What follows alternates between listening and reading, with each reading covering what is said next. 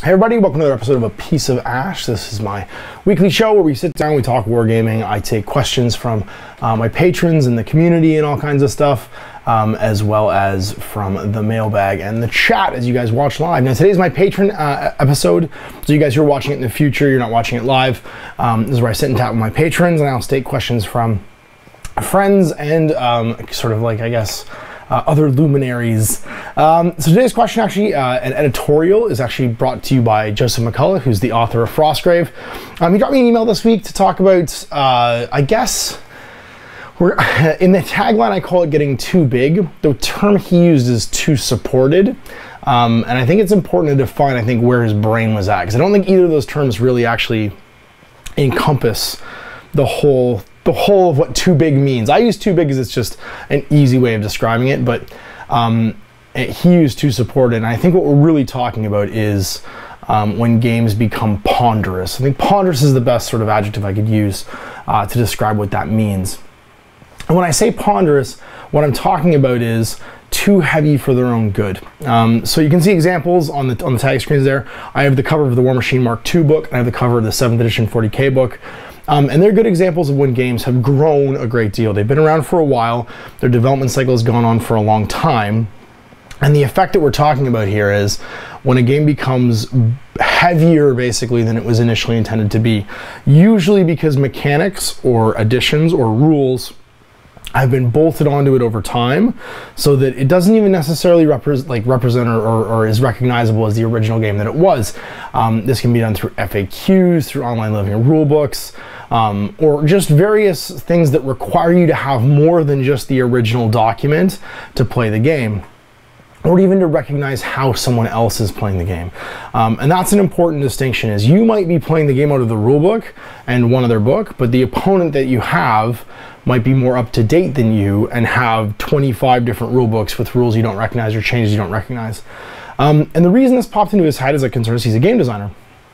And so he thought it was something worth talking about, which is the net effect of time basically versus a product or a game that you're talking about here. And it does eventually have some effects. I'm not going to say they're negative, because for some people, a vast library of rules and differences, and actually keeping up with that, is their hobby. There are people out there who enjoy wargaming from a collecting information point of view, not even necessarily from a playing it point of view. They like understanding and having the whole picture of the game in their heads. You'll typically see these people haunt the rules forums of certain companies. They like to get involved with community development. They like to get involved with things like unofficial FAQs, and there's a big lot of this online where it's almost a hobby in and of itself for bigger, larger game systems, for people to feel like they are experts in that field and to be the people that answer the questions on those rules and understand the intent or understand better modifications for that. I would almost say that the 9th Age, which was initially a rewrite of 8th edition Fantasy Battle after 8th edition went away and Age of Sigmar came around, was almost a collection of those people who had an idea, a picture in their head of what they wanted the next edition of the game to be, and they went and they created that, and it was a huge endeavor. Those guys went and made a really vast effort to try and create their vision of that game, and I would say they're probably populated a lot by those people who their love actually was of understanding and sort of like being able to holistically appreciate the mechanics of a game. But as those people may approach it, I would firmly believe that they're probably fewer in number than the people who might actually be not put off by, but actually be unable to, or even just uncomfortable by having to keep up with that amount of stuff, or because they're not sort of like driven to or want to keep up with that amount of stuff, be landed in an uncomfortable situation where they don't enjoy the game because of basically connecting with someone who has a broader version of the game in their head than they do. So I'll give you an example. In the 7th edition of 40K, just kind of like explain what that means. One of the things that began to grow the game and escalate the game to the time where you needed tons of books and even data slates and online things to have a whole vision of the game was formations, was understanding what was a legal army and what wasn't. And I personally became unable to recognize armies at all as being legal or not in 40K, because they were typically built of these formations that had nothing to do with the battle forged combined arms detachment, and you had these collections of models on the table that, unless you were completely well versed basically in every formation in the game, you might not recognize A, what benefit there was from it, so you wouldn't know what they were doing, like what kind of extra rules those guys might get from having those formations, or B, even how it was legal. And there was a couple of times actually in some fairly major tournaments where that became a real impediment to them even doing army composition and trying to make sure that army lists were checked and valid, was that there was this huge amount of information out there that combined all kinds of different ways to try and figure out how people were even constructing armies. So that can be an off-putting experience. That can be it can avert you from wanting to participate in a game when you are no longer able to comprehend and understand the amount of information in front of you. That there's this huge, vast library basically of things that can now be legal. And worse still, to have it codified all in front of you, you might have to have 5 or 10 or 15 books dragged to a game every single time. And so what I think that does, the net effect of that, so to use a word to sort of like ponderous to try and define it, is it makes a game less approachable. So it can be harder from the outside to want to get into it. I think that's also a very good case when we talk about War Machine Mark II towards the end, with all the theme forces that were in existence, and just the amount of releases that had happened between Mark I and Mark II, the beginning of Mark II and the end of Mark II. If you were just starting the game for the first time, there was a ton of stuff out there you wouldn't know what it does. And in a game like War Machine, it's almost more important that you know what your opponent's capable of doing as you plan your turn and play your turn than it is what you're capable of doing. And that can be a vast amount of information because there are so many releases and so many units in every army. And when the game comes down to trying to get your opponent into an unfavorable position, the more information that the new player who's approaching the game for the first time has to absorb, the more likely they are to get caught in a gotcha moment where they don't know what they're getting into, they don't know what something in front of them does, and they have an adverse play experience from doing it. And so that can be the thing that happens when games get too big, is you have these knock-on effects. Now, why do games get too big? I think that's important to discuss too, is typically when you are adding something to a game, you're trying to stimulate the enjoyment of the people playing it, get new people to play it, and drive purchases. You want to sell something when you add to a game, whether it's the book that adds to that game, so like you might have new rules in a book, the unit or the models with the rules attached to them that you're trying to sell, whatever it is, typically the growth, that's where that word support that Joe used initially came from, I think, is a company is trying to support its game by giving people more things to do with it. And it's interesting because there's lots of ways of doing that. In game design terms, there can be going wider and going deeper. So going wider typically means offering a bigger variety of things to do, whether that's adding armies to a game, adding scenarios or campaigns, new ways of playing with your miniatures. Things like Shadow War Armageddon was a great example of going wider with Warhammer 40,000, trying to give people a new way to play with models they already owned. Or you've even got Shadespire, where you have this self-contained game, but it has miniatures in it that you can use in their other game. So that one's almost safe because they're adding to Age of Sigmar with these new units as they release the warbands, but they're also adding to another game. So they're going wider with their product line, but at the same time, it kind of insulates them a little bit because they're not adding too much stuff to Age of Sigmar. They are adding, however, lots of stuff as they go to Shadespire. So these are kind of an interesting thing because companies have to manage, I think, how they do that responsibly. And that's where the game designer, I think, really has to think, what am I doing? In any case, when I'm creating something new for a game, what am I doing? How am I going and adding to this game? Because the second half of that, instead of going wider, is going deeper. And that's adding something to an existing game, whether it's a core mechanic that might change, adding something new that is a core mechanic. So now what you've done is you've created and added a layer to a game. For instance, when they did the Apocalypse add-on to Warhammer 40,000, where they just started allowing you to use super heavy vehicles and knights and stuff that was only typically used in Apocalypse games up to that point in 7th edition into the regular army list. That changed the game. That became a book that you had to own if you wanted all the core mechanics for the game, so that you could then add these things to your armies and sort of compete at that level where you had these big giant things. You're adding something to the core mechanics of the game. And going deeper into that way into a game system, you can do it for a while, but if you do it for 5 or 10 years, adding new units, adding new core mechanics, you can tend to inflate the amount of information required to play your game. And so you have to be very careful as you do that over time. So if I'm creating a product, am I creating something that every single one of my customers has to buy? Because that can be good, because they might have to all go out and buy it. But if I do that too many times, what happens is I'm now creating a scenario where if you want to start playing this game from the very beginning and you want to have everything you need to play, that pile of initial purchases is getting bigger and bigger and bigger, maybe a little bit more off-putting, and to use that word I used earlier, unapproachable. So it can be very interesting, and there are ways of safely, I think, going deeper into a game. And typically the safest way to go deeply into a single like product line or game is to add new ways to play that game with what people already have. So things like campaigns. Dungeons & Dragons has it almost perfected with campaign modules, right? Where you have an adventure, you have a story that you go and tell from start to finish. And what you're doing is you're giving your customers a reason to A, purchase something, they'll purchase that product line or that product that tells them that story. And then B, you give them a reason to pull out everything they have, dust it off, and play a game with it. They get some more enjoyment from it, which might lead to all kinds of things. They want to add a new unit, they want to add something that's already on the shelf behind them, and they go and get to play with. So that's a really sort of, I guess, responsible way of doing it, is to just stimulate the enjoyment of what people do. A lot of companies do that through tournaments, organized play documents. I think Corvus Belli's been doing it very interestingly with their ITS seasons. So every season, the story for Infinity advances a little bit. The current season is Treason, where the events of the last worldwide campaign have had knock-on effects for the various factions inside of Infinity. There's unique army lists in the ITS document that allow you to mix units you couldn't normally mix before.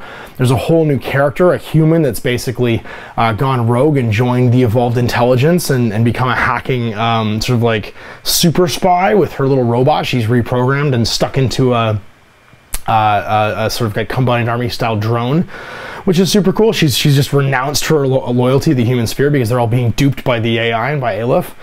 And so without having to change the core mechanics of the game, what you're doing is you're giving people a new reason to play. So the ITS document has new scenarios in it, it has new add-on rules that are just for use in those scenarios for things like tags, but it doesn't mess with the core mechanics of the game. All that stuff stays the same. It just gives you new and fun and interesting things to do with the models you already own. And so for me personally, to anecdotalize, what that's done is it's made me go and paint new models, it's made me, paint stuff I already have, look at buying new models out of my armies for the season. And it's a way of sort of like driving forward the way the game works. I think Project Breast did it really well too with the new Steamroller, where they balanced out sort of the need to take certain things. So where Warjacks in the beginning of Mark III were very important to the game, now they've gone and added in the requirements for things like solos and warcasters and infantry to score zones. It makes you, again, dust off models that you didn't think you needed. And so they're supporting their game, but they're supporting their game in a way. It's free. It's great. These organized play documents are just online for free. But two, it encourages that further support and development of their community through buying things, getting them to play more games, having the reason all get together and do something. But at the same time, it doesn't monkey with the core mechanics and bloat or make ponderous the game itself. You don't require more stuff, basically, and it's not necessarily going to be off-putting for people to go and do it. Now, how do you get around this? If you find that your game has become ponderous, if you think your game's become too big, well, the traditional way of getting around it, and I've already said it, is the fact that there is a Mark III War Machine, and there is a, and we know there's an 8th edition of 40K, is you reset the edition. You start from scratch.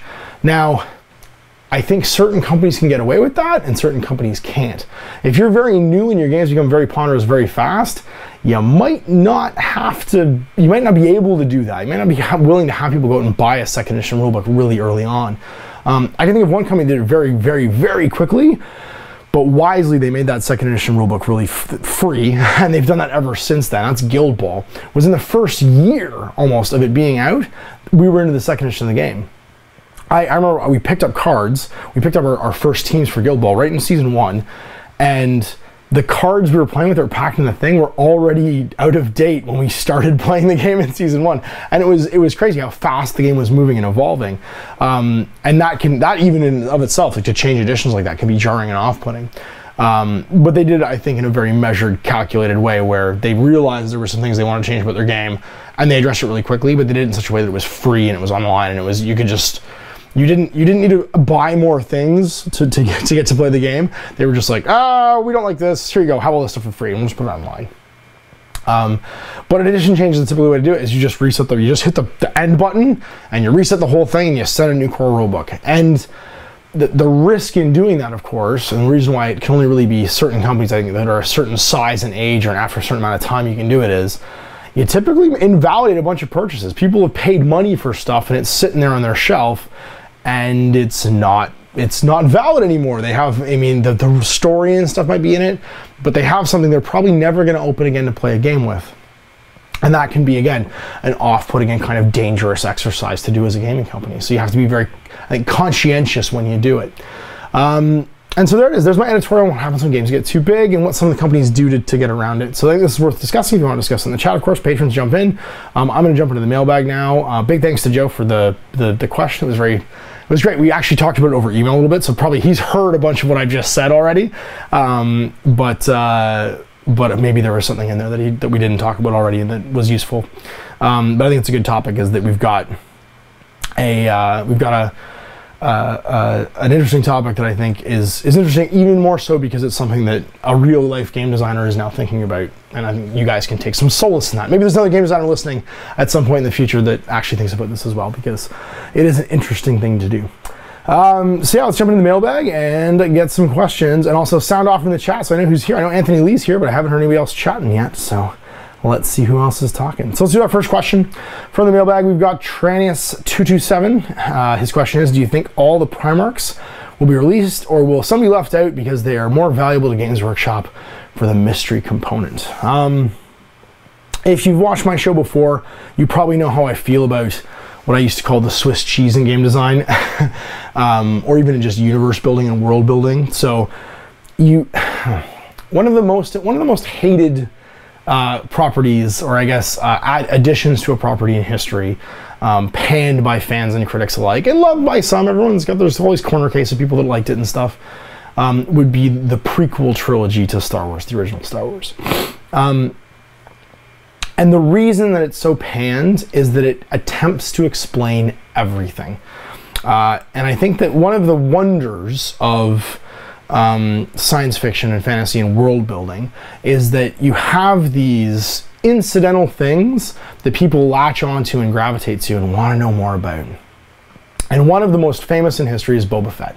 Boba Fett in Star Wars is just this guy in a mask. He has like 7 or 8 lines in the entire course of the original trilogy, and he dies eaten by a giant mouth in the sand. But people have obsessed over him from the time the original movie launched till then, just because he had a fantastic costume design. He's very menacing, and he was just this cool as can be bounty hunter. And so that little bit there, we don't know about this guy. He's this man of mystery, this dark bounty hunter working for Darth Vader, hunting down Han Solo, working for Boba Fett. It spawned a whole imagination in people. People wanted to know more about him, and they created stories about him. And there was novels from the novels later on, comic books about Boba Fett. He was one of the most iconic and famous characters in Star Wars, with a screen time of under 15 minutes. I think it's proof positive that what some people might think of as throwaway characters and throwaway lines, or little bits and pieces in a story, can become the thing that inspire people to ponder and think about your property. And that's what makes a property enduring and last. And in a creative hobby like wargaming, where what you're doing is you're projecting your imagination on the table and then watching it move around and do things. That is the whole of the activity of wargaming, is you are actually trying to project your vision of what this little war is in front of you on the table. I think there's nothing more valuable in world building for that than to pique the imagination, but then let people run with it. In the 40K background, it's the endless debate about the 2 missing legions. They will never fill in, if they ever, I will completely lose faith in Games Workshop's design team the minute they ever fill in those 2 topics, because they are so valuable in the mystery and the shroud that they throw than they are in any other way. So I tell you right now, that will be the moment the design philosophy lost its way, because it'll have forgotten the value of mystery, especially in a product line that revolves around your customer being inspired to fill in the blanks with their imagination. And so when it comes to Primarchs, I think that there's some value in piecing out certain Primarchs. The Demon Primarchs in particular, they're still around. They're demons now. They've ascended to Demon Princedom. They're never going away. You can kill them off and have them come back 1,000,000 times, forever and ever and ever. The Loyal Primarchs, well, it's a bit more risky because you have to have a reason for them to come back. You have to have some kind of, I guess, sort of like MacGuffin would be the term. If you guys don't know what MacGuffin means, it means kind of a made-up excuse for something to happen. One of the best MacGuffins ever is the MacGuffin at the beginning of the Lego Batman movie, where there's two guys flying the MacGuffin Airlines airplane that's just full of bombs for no reason, and it's fantastic. It's almost like a lesson in what MacGuffins are, this like MacGuffin Airlines moment at the beginning of the Batman movie. And of course, because it's a kids movie, it's going to go right over every kid's head, and actually probably over most people's heads, that it's called MacGuffin Airlines. But it's so well telegraphed and tongue-in-cheek that it's great. So I think it's harder a little bit for the loyalty primers to come back, because again, you have to have a MacGuffin. Robert Gilman had one built in because he's on the throne. He was in stasis. He had the cut in his neck and all that stuff. You've got kind of one built in for Azrael, because Azrael is, there's a guy in the Rock and he's locked up and everyone thinks he's Luthor, and there's maybe a reason for Azrael to come back. You've got the lone hunt that what's his name, Lehman Russ goes off on, that could easily result in him being just like, he's been in the warp for 10,000 years killing Chaos Space Marines. He just comes back one day. And then of course you have the MacGuffin of the Perpetual, which is Vulcan. So Vulcan being the primer that's perpetually can't die. You can kill him an endless amount of times and he can come back. Although they may actually, I don't, though I've not kept up with the Horus Heresy books enough to know if they've finally killed him. I know that John Grammaticus has lost his immortality at some way, so we know that the Perpetuals can now actually die, but there's some kind of there's a MacGuffin built in there somehow that the Vulcan could come back. The rest of them, though, there isn't like a built-in MacGuffin, so I don't know if that's going to be, a thing that happens, and maybe they just won't. I think that it's valuable to keep them as mysterious as possible for all the reasons I said beforehand. And as I said earlier, in any kind of creative hobby, the Swiss cheese is actually the things that have value, because you just want to get people inspired enough that they go off and start filling it in, and they buy boxes of Space Marines and they make their own Space Marine chapter, or they make their own story, or whatever it is.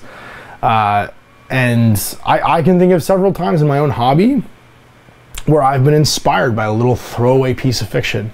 One of my favorite pieces of fiction is about the Death Spectres in 40k, and the Ghoul Stars, the little arm of Necron stars, where the Necrons are all infected with the Flare virus, and they all think they're still alive, and they're just gobbling down chunks of raw meat to try and feed themselves. And it's not a huge part of the 40k background, but it's in there, and it just piques my imagination. Like, imagine this arm of stars where it's infested with insane robots. Like, that's so cool to me. Let's go to our next question. I'm Brian, and so is my wife, asks. This hobby is all about itself and people. Why does Games Workshop still hire pure salesmen? Ruin my local store. I don't get it. Well, I'll be honest, at the end of the day, I don't know what you mean by pure salesman, because having like been to a million Games Workshop stores in the past, Games Workshop employees have to be salespeople, because that store doesn't stay open otherwise. That store will not stay open by having a guy stand around the counter and talk to you about your favorite Space Marine chapter forever. Eventually he's gonna have to say, so what are you working on? Like what did you want to come in today to pick up and buy? Nothing gets done, no lights stay on if you just stand around the store and play games. So if you are put off by that, my recommendation is play your games at home. Make friends and play games. Build a gaming table in your house and go play your games undisturbed at home, because every time you walk into a Games Workshop store, my definition of a bad Games Workshop store is, or any hobby store, is one that I walk into and nobody asks me to buy something, because the first thought that pops in my head is this store's not gonna be here in 5 years. Like, I don't want to walk into a store and get no service, and that's typically, I think, for some people what puts them off, is someone tries to engage them in a sales conversation. Now, pure salesman, hard salesman, like the car salesman style, like, hey man, so what are you doing today? What are you buying? What are you picking up? Like, that's not the right way to do it either. And I've actually never, I don't think, been in a hobby store where anyone's ever done that to me, including Games Workshop stores. Because typically it's very rare you find someone with the balls to do that. and that's not an easy thing to find. I think it's a trope, and you might feel like that's gonna come at you at some point just by having someone say hi to you, but I've never actually seen it happen. I think the best hobby stores I've been in general, not just Games Workshop stores, have salespeople that sell you what you want, right? What they do is they talk to you. They'll talk to you about your hobby. They'll talk to you about what you're working on, what you're doing, and then they'll just try and help you out. Because typically when you talk about your hobby with somebody, something's going, whatever the next thing is that's on your brain, or whatever even made you go and walk into that store, is going to come up in conversation at some point. And there might be something that you don't know you need that's in that shop that they can help you out with. And whether it's just as casually as saying like, oh, cool, did you know, like you're working on this big army project for tanks, Australian tanks. Have you tried the air paints, because it'll really speed up, you know, painting your tanks? Or have you tried X or Y through an airbrush? Have you tried the spray gun even just for base coating things? That is a sales conversation, and that's okay. Because what that is that guy listened to you and went, oh, I got something here that might help that guy out, and then offered it to you. And that's the kind of sales conversation that I think shows a good hobby store, right? That's a hobby store where the guy you're talking to is listening to you. But if you don't want anyone to talk to you in a hobby store, then that's okay too. But I don't think that's people being salesman-y. That's just, you don't want people to talk to you in a hobby store. So I think it's very interesting, because I've not ever encountered Games Workshop hiring pure salesmen, mostly because I don't think it's possible to hire pure salesmen for the most part, unless you're watching like Boiler Room and you're seeing these guys in the 80s sitting on the phone selling like junk bonds and junk stocks. I've never seen those people in real life, and I've been to a lot of hobby stores, and I've hired a lot of people. And for the most part, people with those kind of brass tacks, they're not working in the gaming industry. They're working somewhere else where they can make $10,000 commissions, right? Like they're working on Wall Street, or they're working somewhere where the fact that they can fast talk and they can bamboozle people into buying whatever is gonna get them way more paid than working in a hobby store ever gonna do. So that's my 2 cents. And yeah, and my advice is, if that's not what you want, if it's happening when you're playing games, you want to go to a store to hang out, one, don't go to a store to hang out. Stores don't exist for people to hang out in. If they have a game night, go play a game there, awesome. But like, it's still a store. Like, expect that at some point someone's going to talk to you about, you know, what you're working on, what you want to get next, because that guy's got to pay the power bill still. And don't be put off like that. If that's the tax you have to pay to have a free gaming space, then pay that tax. And if it's what you don't like, then like I said, just get a game table, play at home, because that way you've got the peace and quiet that you want in your game. Next up, we got Mike Grimshaw asking, halflings round a sandwich with their pockets full of bells. I just wanted to hear you say that. Thank you. You're welcome, Mike. Next up, Miles B says, can you comment on the recent trend of games done in by struggling Kickstarters being picked up by publishing stables like Firestorm Universe to Wayland, Carnival, Hawk War Games, TD Combat?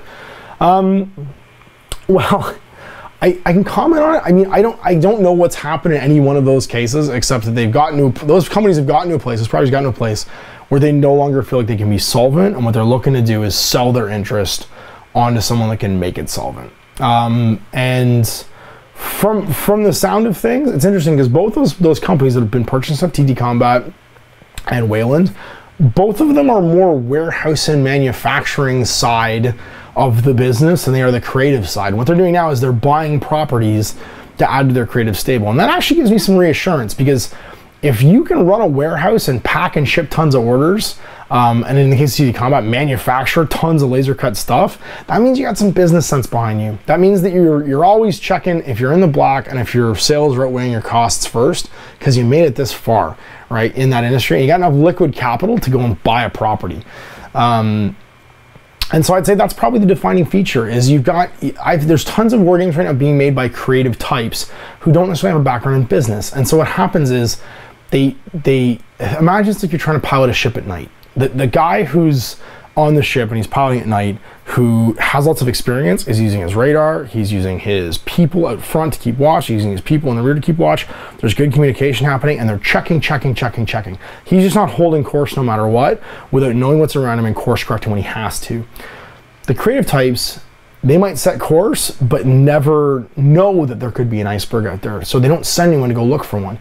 They never know to check the radar because they don't have experience with radar. So they just hold, well, we go north, I'm sure the water's open in front of us, but then these things that they can't see impact them, and they have to course correct really fast, and it might do so much damage to the ship that the ship sinks. They take on too much water, which in this case would be going into the red, debt, hemorrhaging money to somewhere.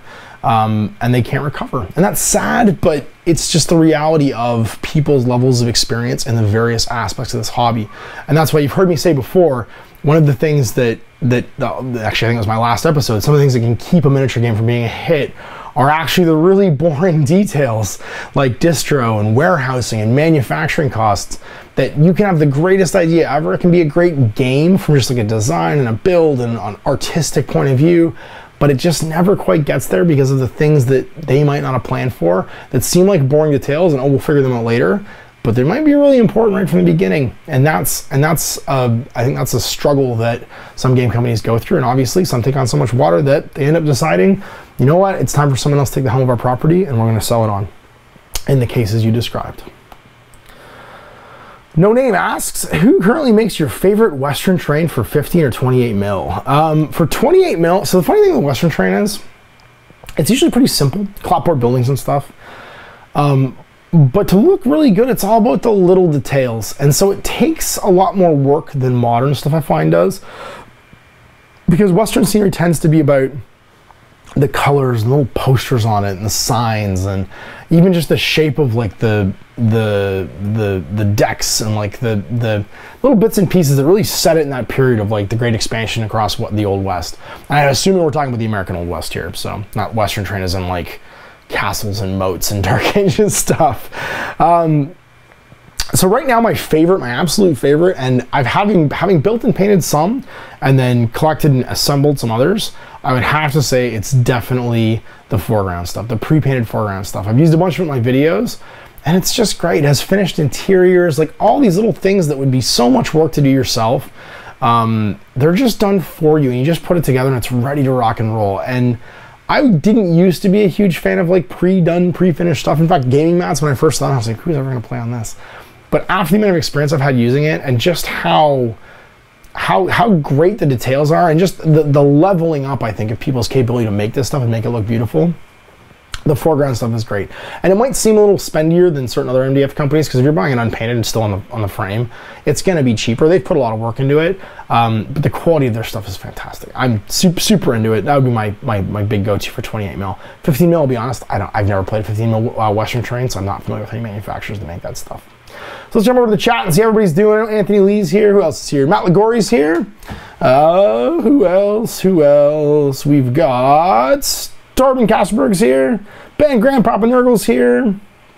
And there's 10 people watching, but only a couple people have shouted it and said hi, which means everyone else is listening, playing games, or is currently at work, or hiding their phone at work and doesn't have the ability to type, would be my guess. So let's just see what everybody else is doing.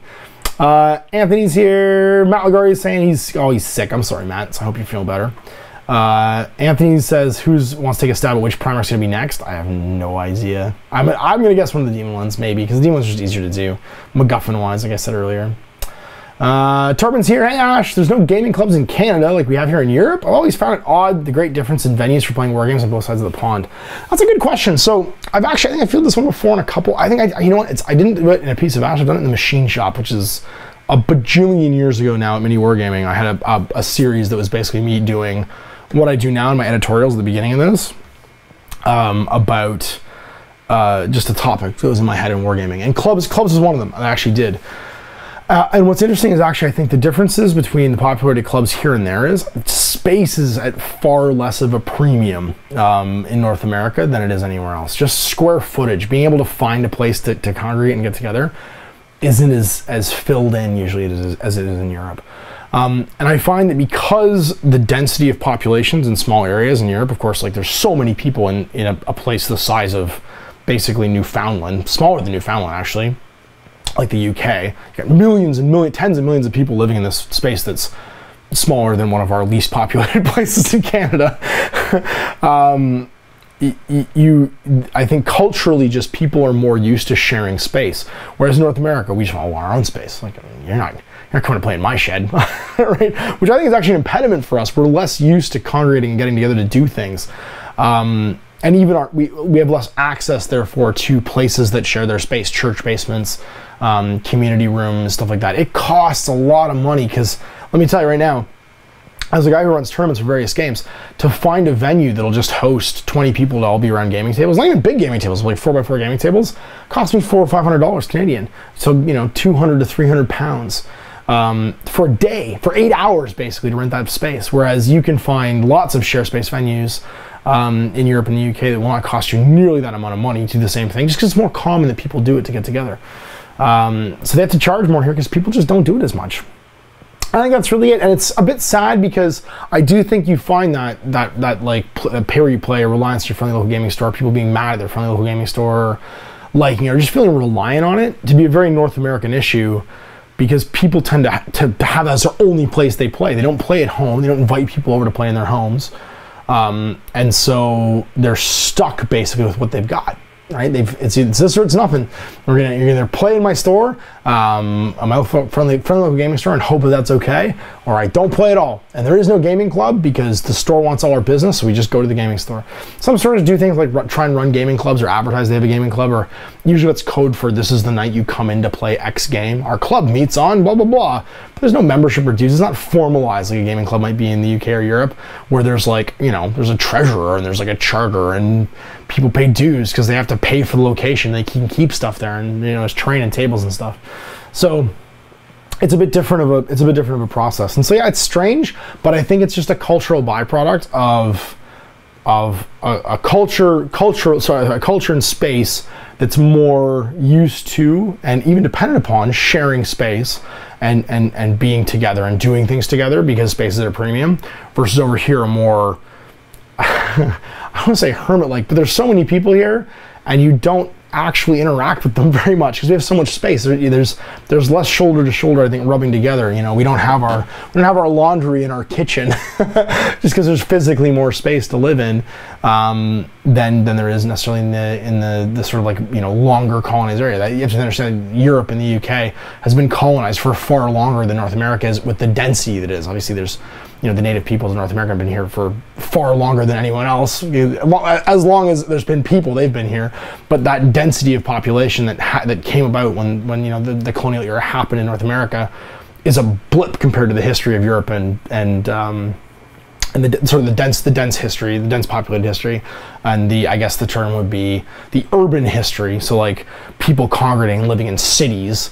Has been happening for thousands of years in the UK and Europe. So it's just people are more used to sharing space than they are here. Whereas there's just tons of space here and we're all very insular for some weird reason because we don't rub up against people as much. What else we got? Malagori says, yeah, Malagori actually gave almost the same answer I did. He said, here in the US, it's still very game store focused, and also places their office of comic book shops. I've seen one gaming club open in New York City, but that's it. I hope it starts to catch on though. I do too. I think what's great is that spirit of independent gaming. One of the things I love about gaming clubs in the UK and Europe is they tend to play everything. They're not focused around a game necessarily. And you can go and actually see and try little interesting games. And a lot of the games that I've played in the past that are, you know, these little sort of like independent games have spawned out of the local gaming clubs, out of the gaming club getting together and saying like, hey, we have these cool miniatures. I'd love to play a blah kind of game. And one of them writes it and then they publish it and then away you go. We've got neat things to do. Anthony says, I'm the president of a gaming club near Boston. We got relatively unique arrangement with our store. We do all the social media networking and they provide a place for us to play. There you go. So there's an example of a good gaming club, sort of like symbiosis with a gaming store where they've been given a venue and then they get to do some sort of like propagating and organizational stuff. And he says, we've got officers, a treasurer, and our members pay dues to help support our website and buy commercial resources like Train and Fat Mats. Perfect. That's awesome. And then Grandpapa Nurgle saying, an opinion on tourney organizers playing in their own tournament and winning prizes. So that is an interesting topic because I actually had to do that this past weekend. And I've done it in the past too. As a tournament organizer, the thing that I hate the most in tournaments is anyone not getting to play a game. I think if you come to a tournament, especially if you pay to play in it, then the number one thing should be you get to play every game. And so what I always do is I bring an army to a tournament, typically not a very good army. I try my best to use just like starter set armies if there are them.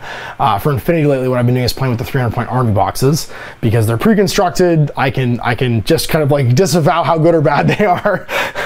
And I know I'm giving an honest play experience to my opponents and just play through. Now it has happened a couple times that I've actually placed or actually won in the tournaments that I've had to run. But if that happens, I do not actually claim the prizes. I would always give it to the guy who comes second. And and that's sometimes just been unavoidable. So I wouldn't actually win the tournament if there's like a ranking or stuff like that. I would always give it to the next person down, and they would be the official winner. So no matter where I place, I don't get any prizes, I don't get anything. I would never take home something that was meant to be for the people that, you know, paid and showed up and did stuff. I think that's really important, because as the tournament organizer, your responsibility is to give a great play experience to your opponents, or sorry, to your participants, not to take that stuff home yourself. And so I think that's a really key philosophical thing. Now, some people might disagree with me and say like, hey, he played, he's just as eligible for that stuff as anybody else. But as the TO, what I really want is I want people to come back and play my tournaments again. If I'm running a rate, it's like throwing a party. People, you know, some people say like, you throw a party, don't drink at your own party. Well, I think it's okay. Don't be the guy with the lampshade on his head. You know, like maybe don't have the most fun at your party, because you want people to come back to your party and have a good time too. So it's an important balance, I think, between making sure that you do an honest sort of like showing, because you don't want to give anybody the tournament either. Like if you just let yourself get squashed every single game, or if you just like tub thump everybody every single game, that's uneven too. So, you know, make some sort of like provisions for what happens if you have to play, but then never be in the running for any actual prize or support and stuff like that, because I think that's you missing the point of running a tournament. You didn't run a tournament so you could play in it. You ran a tournament so people could have a good time, and they could enjoy playing in the tournament. And if you want them to come back and do it again, make sure they have a good time. So yeah, so I think that's an important thing. Who's next? Torben Kasperg says, not to sort of play more, but why do you suspect that the campaign rules for AOS are so shallow as they are, rather than the deep immersive experience of yesteryear? I don't know. I actually haven't looked at them, so I can't comment. If you're talking about compared to like the campaign for End Times, I wouldn't have actually called the End Times like a campaign. The End Times was almost like a new, like subset of an edition, because it changed core rules, it created new armies. Like it was a, you know, pull out all the stops. Let's send off this edition. Let's send off the old rule with a bang. Let's spend a ton of money on like book development and model development and all this stuff. Versus like a slim campaign book that's just meant to like cover a 3-month campaign. Those are kind of two different entities. And it looked to me like I can't remember what it's even called. I haven't looked at the AOS campaign. I've been too obsessed with Path to Glory. It's like Flame Dealy. I don't know. I'm not playing it, so I don't know.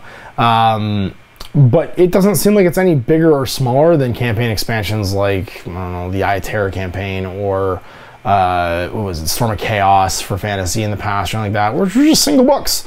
And they might give you some variant army lists and some scenarios to play and stuff like that, or like some special siege rules or something, but like, it wasn't huge. It was meant to run for like 3 or 4 months, give people a fun, different way of playing the game, and then be over. So, I don't know, it's my very superficial answer, because I don't know enough about it really to give you guys an in-depth answer, but from the size of it, it seems like it's about on par with what's been done before. But I think if you ever compare anything to like the Storm of Chaos campaign, it's like comparing apples to ducks, because like they're not even close to the same thing. That was like a 4-alarm, let's just throw all the money at saying goodbye to Warhammer Fantasy Battle, sort of like a thing. So that's it.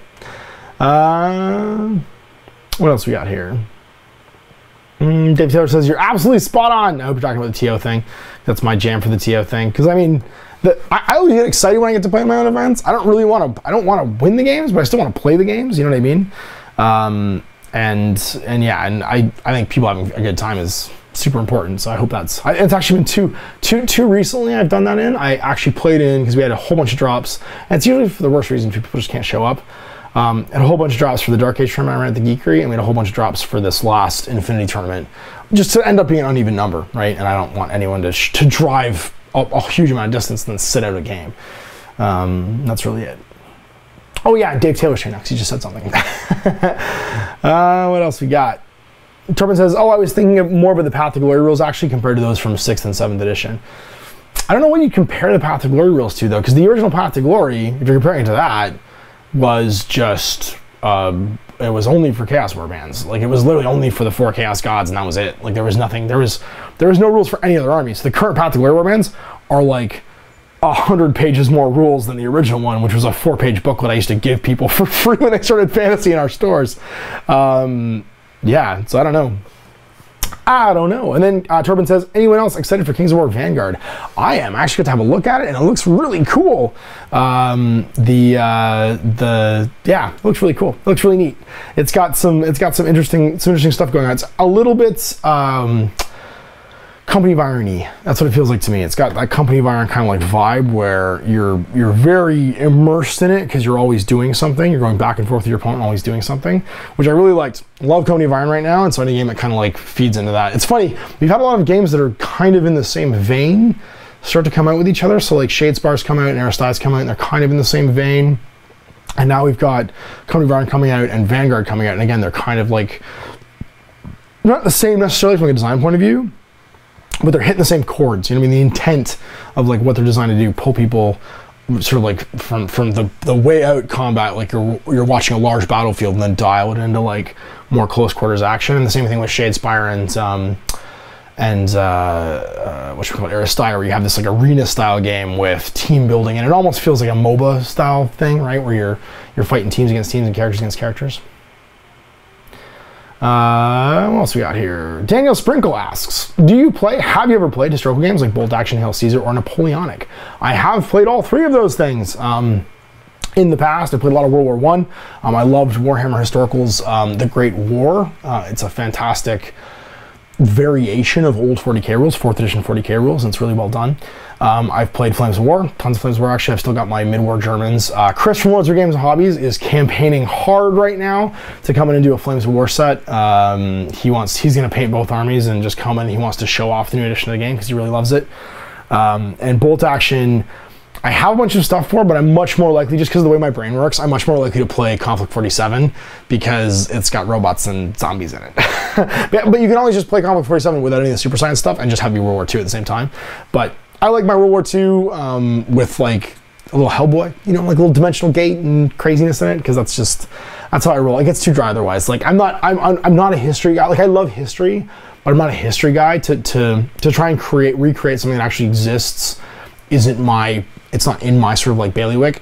I love to paint my own vision of stuff, you know what I mean? And so being able to play around like a science fiction or reimagine or alternate history thing is just more my jam. I played lots of Gear Krieg too, which was the World War II version of Heavy Gear, which was super cool.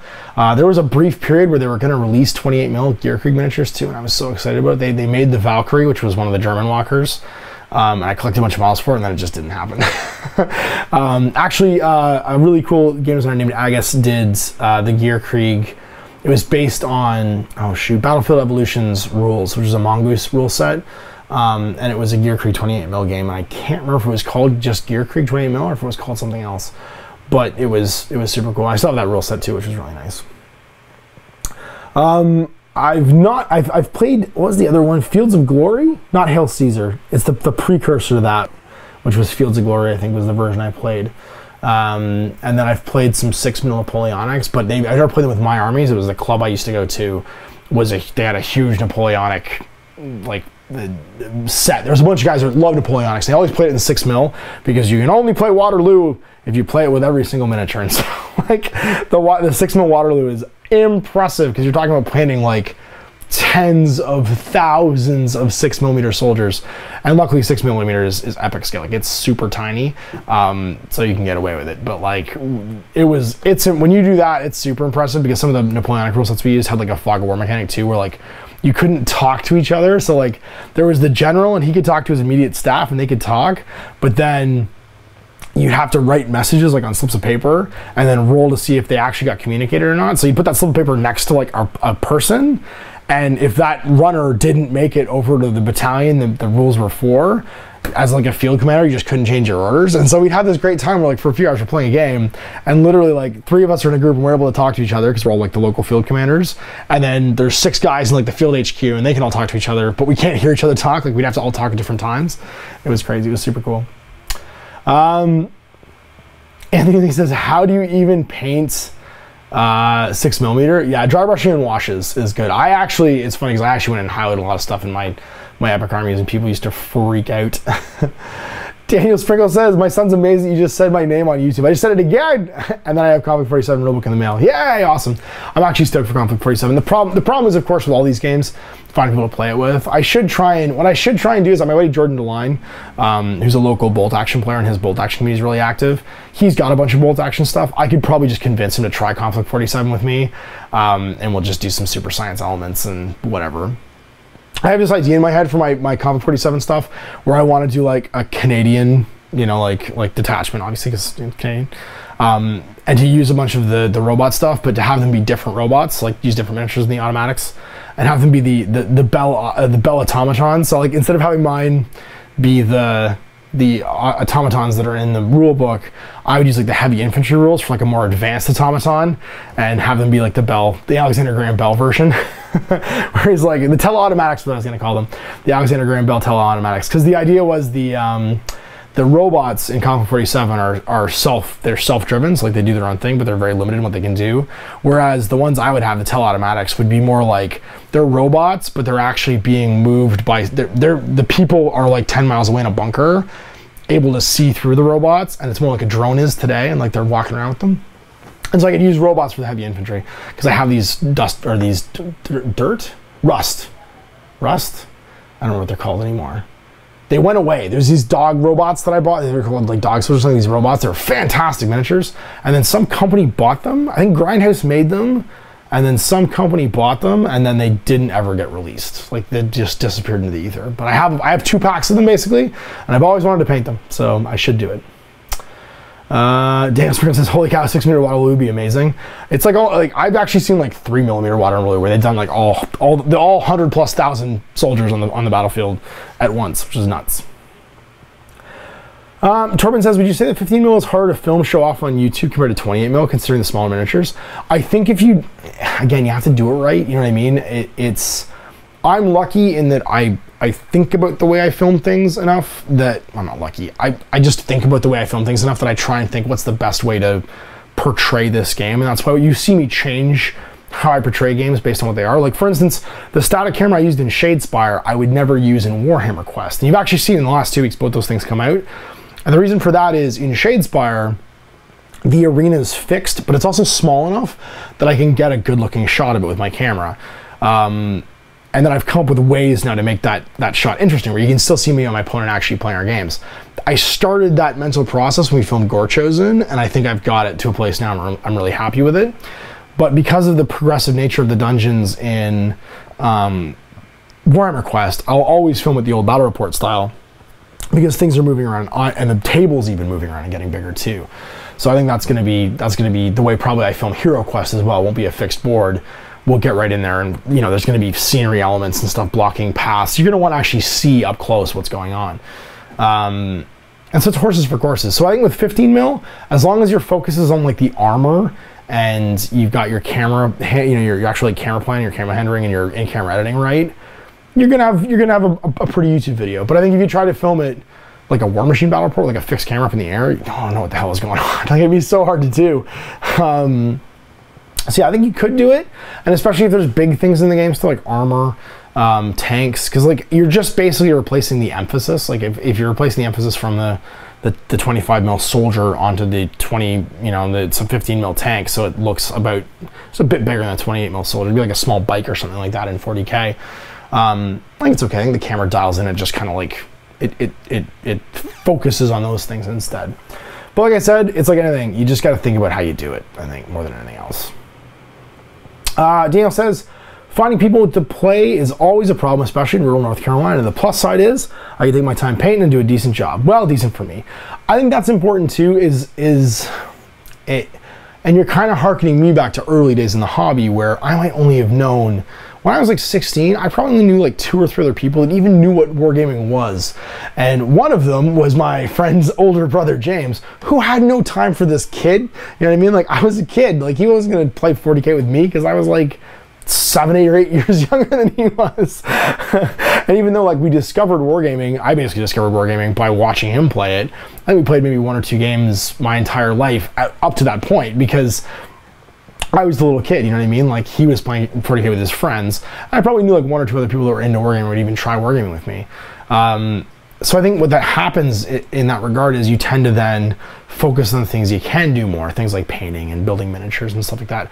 And I'm pretty sure that a big part of, this is all pre-internet days, like this is Stranger Things days, right? Like this is the mid to late 80s. You just tend to emphasize the things that you can do by yourself more. And that's probably where my love of my holistic love of the hobby, right? Like to me, I'm not getting it right until it's all painted and there's a nice table and the table is themed to what we're doing, and you know, it's all in front of me and I'm seeing this whole thing unfold. Is because of that. Is because, like you said, you have the time to get it right, and I think that makes you appreciate the end result more. You know what I mean? And that's why I think I feel kind of empty. I feel empty when I see the unpainted miniatures get dumped out of a box basically and play on felt circles, because like I'm like, oh no, you're doing it wrong. Like, and I know they're not doing it wrong. Everybody gets to do it the way they want to do it, but I had this like gut check reaction of like, oh, please just do it differently. And it's not right of me to do that, but at the same time, you can't help how you just like emotionally react to something happening in front of you. Dave says that you should totally paint those old grindhouse figs. I'd love to see them. I've got piles of them. I actually have, one of the things I was thinking about doing actually for Throwback Thursday, because I don't know if it's around anymore, is doing Incursion. I have all my Incursion stuff still, and Incursion was this great 28 mil World War II Space Hulk, and it was so much fun. I have all the Detroit Steel guys painted for it still, and I still have piles of the zombies and werewolves and stuff, but it's basically Space Hulk in a secret Nazi lab under the Rock of Gibraltar, where zombie gas got out, and these guys from the Detroit Lucky Sevens, who are this power armored regiment, and of course Detroit Motor City, they're building all the power armor for World War II, and this like alternate World War II, are like fighting their way to try and stop like the evil Doctriner's doomsday device. And it was a super neat game, and it never really caught on.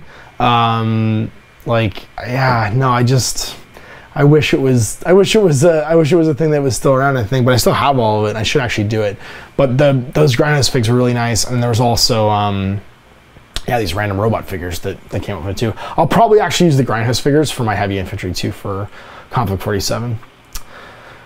Torben says, I had to start to get people interested back in the day. So funnily enough, my first war game was actually Void 1.0 from iCore. That was one of the first major war games. I think it was in 98 or 99 Void came around. That was one of the first games I ever demoed for. I actually became part of their demo team. I wrote away and I said I was interested, and they sent me 3 Viridian, no, they sent me 5 actually, a whole box basically of Viridian Marines and a whole box of Syntha, what are they, Androsynths, the basically Android guys. And they were just in like loose in baggies. And they sent me the purple Void 1.0 rulebook, and I actually demoed that game. I went to my local game store. It was the first time I'd ever done it before. I didn't work for Games Workshop yet, and I painted them up, and I was teaching people how to play Void. And funnily enough, that store picked up Void and then became the distributor of Void before they went under, which is an interesting story as well. I think the Void community moved to Mini Wargaming or something like that. What was the forum's name? I think you're thinking of Mini Forums. Mini Forums was what it was called. It was called Mini Forums, and then it became the Warp.net. I don't remember, but Mini Forums was the forum that like we did all our Void stuff on. The designers were on there. There's a bunch of great painters on there, and Mini Forums was the first miniature online community. This is like in like 99 or 2000 again that I was a part of. That was kind of like the Let Adventure forum. It was a miniature agnostic. Like we didn't care about what game you played. We just loved miniatures in general. And we'd post about whatever we were excited about. And so it wasn't 40K based, it was just tons of little strange boutique games and companies. That was where I first learned, I first started talking to Kev White and Sally White on there, because they started posting Kev's like original works, and Hassle-Free Miniatures kind of kicked off on there. We were painting Keltos figures, which Kevin sculpted all. Kev sculpted all the iCore stuff too. That was my first exposure after Warzone, I think, to Kev White stuff. Was the Void stuff, and so he was all over Mini Forums, which was really neat too. Dave Taylor says, I got everything from the Kickstarter. I used to have all the original stuff, but I donated or auctioned them off for charity. Yeah, I know, they're really cool. I think we're talking about the Grindhouse game stuff, the Incursion stuff again. They are super neat. I gotta try and find them all. They're in storage somewhere. I know the case that has the little miniatures in it, but it's to find the board game now. I'll have to go back into storage and try and find it. But I know it's all somewhere, but it's super neat.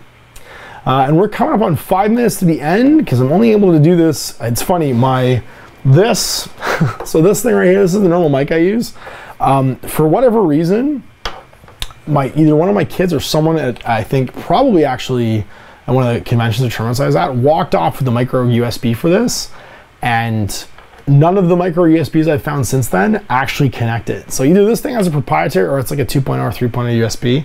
I gotta figure out another USB cable to make my Nessie Blue mic work. So right now I'm on my, that was why I'm like a half hour late starting, because I'm on my lapel mics, my battery powered ones. And I don't like using them for this because they chug through batteries. So use them for like an hour and a half, 2 hours, they might die. Whereas this is just powered on my computer when it's plugged in, so it's easy. They both sound just as good, so it doesn't really matter usually which one I use.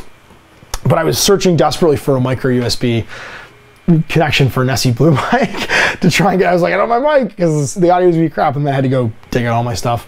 The room, you might notice actually the room is done. My wife wallpapered this wall and repainted this whole room. So it's a bit brighter in here now, which is actually nice for me to film in. And so that's a bit different, but it's also meant that this room was my daughter's birthday party room yesterday. And so you guys can't see it, but there's literally unicorn, well, I'll just show you something here.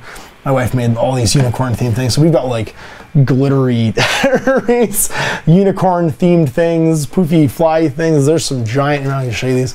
There's some giant balloons. Here, let's see this thing. Whoa, this guy right here is pretty big. A giant, huge helium unicorn balloon in front of me. And I was like unearthing basically my dining room table to try and get all this stuff set up. So we're going a little short there. We're only doing an hour instead of an hour and a half, because I do still have to go pick up the girl and make sure the boy has pants on to go and do those things. So I hope you guys enjoyed that. That was a good talk. I really enjoyed talking about that stuff because it was a I think it's an interesting, deep thought about game design. Is how do you properly support your game without getting it too big, and then what do you do when it gets that way?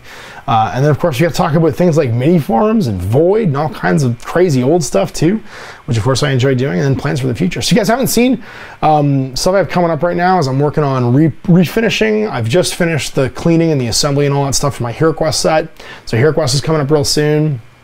I'm working my way through all of the well, through some of, and maybe playing with some of the new 300-point army boxes for Infinity. I've already done the Toha one and the Steel Phalanx one. I'm hoping to get to the Corridor one soon because it's come out, and I'm hoping I'll be able to get my hands on that and paint it up. We've got all kinds of Path to Glory stuff coming up with my Sylvaneth. We've got more Shadespire coming up. Chris from Lords of War is super excited about Shadespire. And this week is the launch of the Orcs and the Bone... I can't ever get the Sepulchral Bone Rattler. It's the dumbest name. The Skeletons. The Skeletons are coming out soon too. And then I'm super jammed about Aristia. I'm going to be painting up my first, like, I built it myself 4-man team of Aristia dudes to play against Owen with. So we got lots of that coming up too. So yeah, so it's going to be neat. Malagrace says, whoa, that's a massive unicorn. Yeah, no, it's literally filling like a quarter of the room in the ceiling. It almost got demoed by the ceiling fan back a little while ago, so it's safely roped off on one side of the room right now. But she had a blast. Yesterday was a sweaty, intense 4 hours of like tons of screaming kindergarten students running through my house, having a great time, tormenting my poor cat. My poor cat was the star of the show. He was hunted through this place like it was the Running Man. And then I got to hang out with and awkwardly meet all the parents that I normally just see dropping off the kids and picking them up. So we actually got thrust into a social situation. It was weird. It was really cool because we all got along really well. But it was a bit like that first day of high school. You don't really know anybody, but you kind of know them like by sight, and you all been jamming in new classes together. And you have to kind of meet everybody and find out who you're gonna sit with. So we had a great day yesterday as we all like exchanged phone numbers and figured out, oh, our kids like each other. Cool. I'll see you at the next birthday party. So it was good too. So anyway, that'll end off this piece of Ash. I'll see you guys next week for the live one on YouTube. Big thanks to you guys, the patrons, of course, for all that you guys do and making all this possible and hanging out and chat with me today.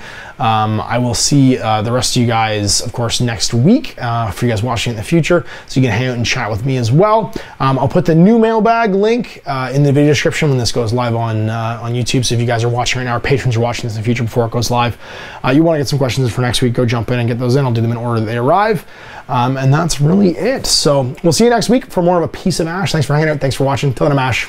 I'm Wargaming.